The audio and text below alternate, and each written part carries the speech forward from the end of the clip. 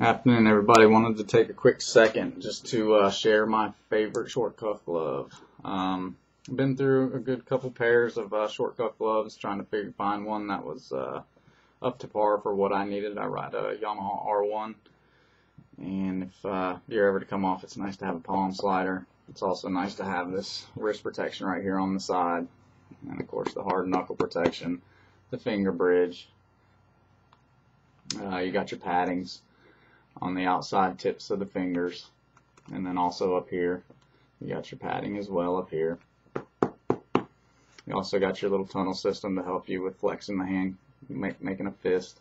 Not that you need to make a fist all the way, but you know, wrapping around the handlebars. These gloves have probably got about, I'd say about 7,500 miles on them, and they've really held up well. And the one thing on my R1, I use kind of the diamond gridded hand grips. I use the Motion Pros, and then sometimes I'm drawing a blank right now. But anyways, that's the pattern of hand grip I like the best because it grips the best.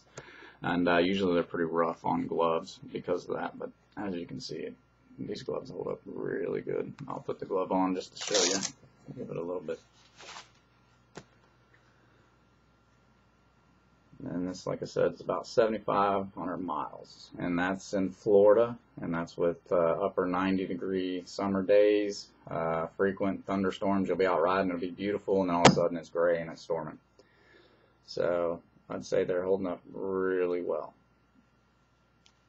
And once you get these gloves broke in all the way, very comfortable. They're very comfortable. Now, at first, when you first get them, especially with anything kind of in the race category of Alpinestars, they fit really tight.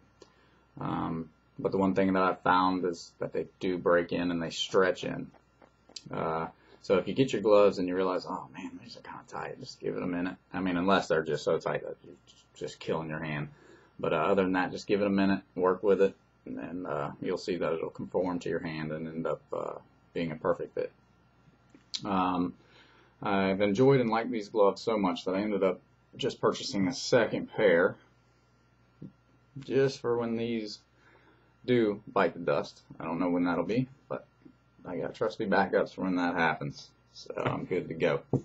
But yeah, guys, I just wanted to share this glove with you because I've been through, like I said, quite a bit of short cuff gloves trying to find the perfect one, and so far this is it. This is the one I found, for at least for sport bike riding. I know some guys riding them, using these for supermoto as well, and love them to death. Now, one glove I do want to try, I haven't had the chance to try it yet, but I will be getting it soon, is it's the 5, I believe it's the SF1, which is also a lot like this glove. It has the outside wrist protection. Now, the one thing that the 5 glove actually has above this one, which surprised me, is it is actually Kevlar lined on the inside. The GPX is not, it's just the regular lining, which is fine. But so that definitely impressed me with the 5 short cuff glove that they've got. Now I have a pair of the Stunt 5 gloves. I also need to do the short cuffs. I need to do a review on those. Those are really good gloves as well. The only thing is they do not have a wrist protection, so it is a true short cuff glove. But it does give you a palm slider, so that's always a plus. That's one thing I look for in a motorcycle glove, because me personally, if the glove does not have a palm slider, it's not for me. I don't purchase it. If it doesn't have a palm slider, I'm not interested.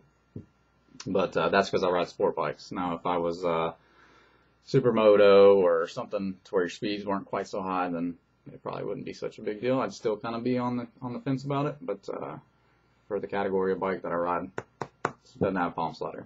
It's not going on my hand. So like I said, I have a bunch of new gear that came in I need to do reviews on. I just got a new Icon Armada helmet that came in. A camera system for my bike. It's a dual camera front and rear with a 3-inch LCD screen on it. I just got that installed, and I need to do a review on that. I only ended up using one of the cameras, but anyways, I'll get to that whenever I do that review. But yeah, guys, I believe this glove is actually, I don't know how much longer Alpinestars is going to be making it, and that's hence the reason why I bought another pair, just to make sure that I've got a pair for backup. So if you're in the market for a protective short cuff glove, And supermoto, sport bike, whatever, give them a try. One thing that I found, originally these gloves were like $129 because of I find them a lot on closeout. You can get these gloves, if you search, you can get them for 60, 70 bucks brand new. So I suggest doing a little searching whenever you're going to purchase. Don't just jump on the one place and go with it, because a lot of times you'll realize you could have gotten a lot better of a deal. So yeah, definitely guys, if you're in the market for a short cuff protective glove, give the Alpinestars GPX a try. And it's all leather. The whole chassis is leather. It's all goat leather, but as you know, goat leather is very abrasion resistant, and it holds up well. So full chassis of goat. Hope this helps, guys. If you got any other questions, just leave a comment below. I'll do my best to answer. Also, like I said, I've got a lot more reviews coming up, so I need to get those done. Those 5 gloves I'm gonna do. The helmet, I got a helmet, a jacket, a bunch of stuff coming up, guys, and a few more pairs of like 2 more pairs of gauntlet gloves. Or is it 3? Not 2. And 1 more pair of short cuff gloves to redo. So a bunch of stuff coming up, and I got new stuff coming in all the time. So y'all subscribe and hit the like button, and leave me a comment if there's some new glove that came out that I don't know about, that y'all guys know about. Leave me a comment, because I'd love to research and look at it and give it a try if I think it's any good, and do a review on it. So yeah, I'm open to suggestions, guys. I'm always looking for the next new best glove out there, per se. But oh, one thing about this glove is this closure system right here on the wrist. Now, the one thing that I found that I don't know if I were to come off, because it breaks loose pretty easy. So that would be my only con with the glove, is that I don't like how easy that comes loose, because if you come down, you hit hard enough, it's just gonna peel it right back. But that's my only downfall to the glove, is I'm not crazy about that cuff right there. Not that they could have done anything different, but maybe just made a little stronger Velcro or something. I don't know. But anyways, guys, give them a try. If you're looking for a protective short cuff glove, you'll be happy with these. Alright, guys, till next time. Bye.